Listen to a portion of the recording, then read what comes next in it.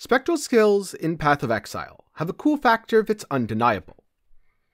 After all, Chris Wilson owes Mathel a small fortune for selling so many Spectral Throw MTX back in the day. And this is because, regardless of the strength of Spectral Throw, it had a coolness factor. You were throwing copies of your weapon. This also means, of course, that you didn't really need MTX, because you got MTX just by changing your weapon. Unfortunately for fans of Spectral Throw, it wasn't very good.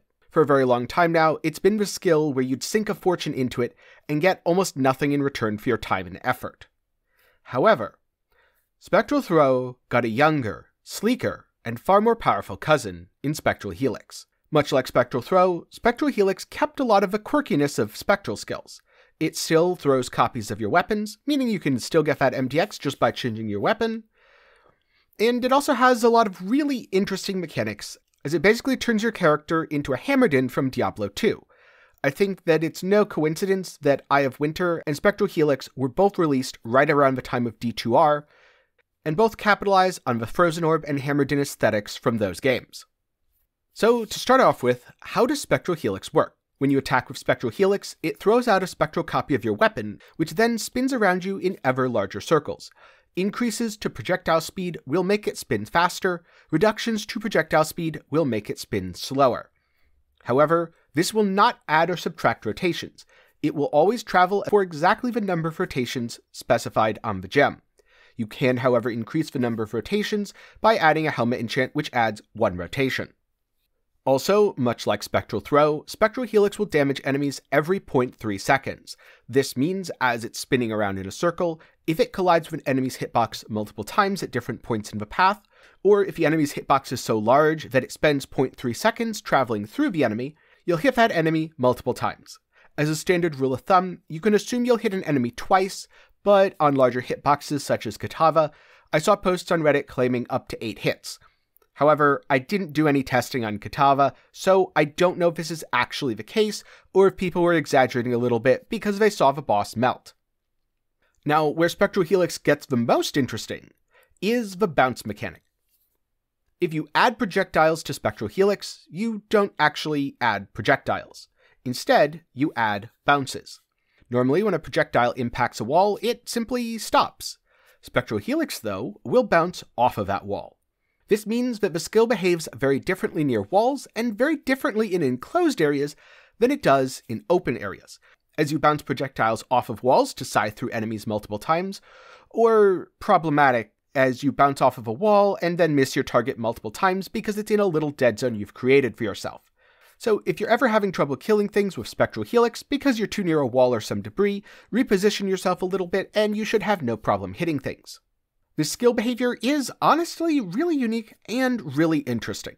I'd love to see more projectile skills that function in this way, properly bouncing off of walls and being able to ricochet into enemies multiple times for massive damage. Of course, this does mean that if you're in a wide open area, such as an open map, it's maybe not as easy to do damage.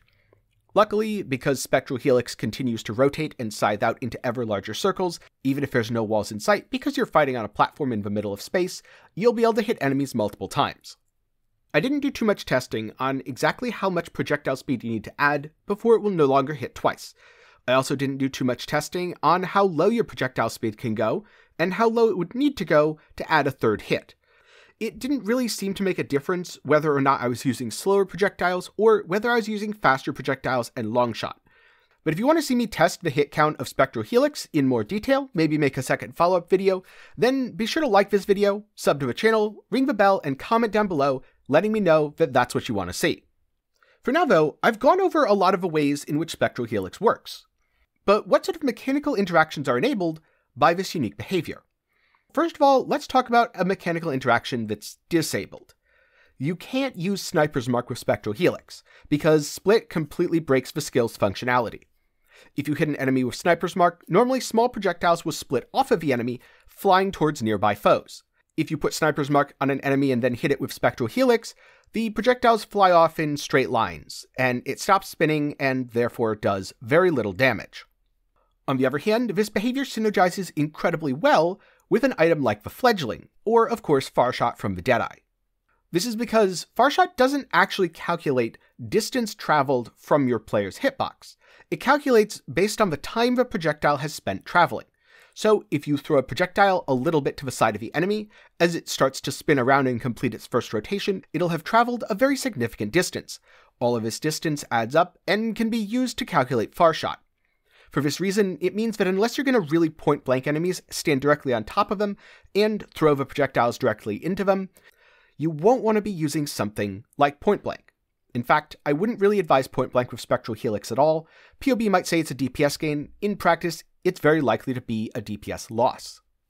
One other thing to keep in mind, Spectral Helix has infinite pierces. This means the projectiles can neither fork nor chain. But the upside of this is, if you're trying to hit multiple enemies, such as using Spectral Helix for clear, it will scythe through the enemies infinitely, no matter how many there are. You don't have to worry about running out of pierces. Because increases and reductions to number of projectiles instead apply to bounces, if you're fighting a lot of enemies indoors and want those extra bouncy hammers, I do suggest adding a couple of projectiles via sources such as potentially playing a Deadeye that might not cost you as much damage-wise. On the other hand, if you're in an open area and you want as many projectiles on screen as possible, then time to raise that attack speed because that's the only thing that's going to increase the number of hammers spinning around you. And this brings me to one last point about Spectral Helix. The hammers don't move with you. I know I've been calling them hammers, and I'm using a bladed weapon, so they're not always going to be dealing blunt damage. But damn it, it's hammered in, and I'm going to call them hammers, even if that isn't literally the case for the weapon that I chose. And so what this means is, while you can reposition the helixes by moving yourself and beginning to throw new weapons from a new location, they won't move with you, which means you're not going to be surrounded by a deadly vortex of blades. If you want that, the skill you're looking for is, of course, Blade Vortex. Because it hits multiple times, and because it can so easily leverage Farshot, Spectral Helix is one of the most powerful attack skills in the game currently. It'll take a little bit of getting used to. You don't want to stand directly on top of the enemy, but you also don't want to stand super far away from them. You want to stand at about a median distance, so the enemy's hit by your first and or second rotation. If you hit that sweet spot, bosses will melt right in front of your eyes. But at the same time, there aren't really any ways to scale the clear. The clear on a less geared Spectral Helix character will be about as good and also about as bad as on a super geared character, at least once you get to the point where you one-shot trash anyway. Having a little bit more projectile speed will make it feel smoother, as it causes the projectiles to go through their rotations a little bit faster, thus hitting farther away enemies much sooner. But overall, it doesn't change all that much because you can't add more projectiles. So that's something you should keep in mind if you decide to play Spectral Helix. Personally, I think the skill has a lot of potential. It does pretty much all the damage, and it's great if you're a fan of Spectral Skills, or you just like Hammered In from D2. I've been playing an elemental claw-based Spectral Helix Raider recently, and been having quite a lot of fun. It turned into an incredibly powerful bossing character, and the clear's a lot better than I expected it to be. I'm going to be talking more about that video in the near future, but for now, I'm curious. Have you ever played Spectral Helix? And if so, what sort of Helix build did you play? If not, are there any synergies that you can think of with the skill that you might want to try out? Let me know all that down in the comments below, and if my build does interest you, then be sure to sub to the channel or join my Discord so that you'll be notified when I upload a showcase for it. Thank you for watching. If you have any questions, be sure to put them down in the comments below, or join the Discord where you can ask questions, get build help, and hang out with the community. A special thanks to my patrons and YouTube channel members. They're awesome, and they get to show it by having their name on screen in the credits of all my videos. So if you want to see your name here, be sure to check the link in the description. For more general gaming content, check out my second channel, 10 Gaming Thoughts, and if you want a water bottle or a cool shirt, I have a link to my official merch shop in the description. I hope you learned something today, and I hope to see you again sometime soon.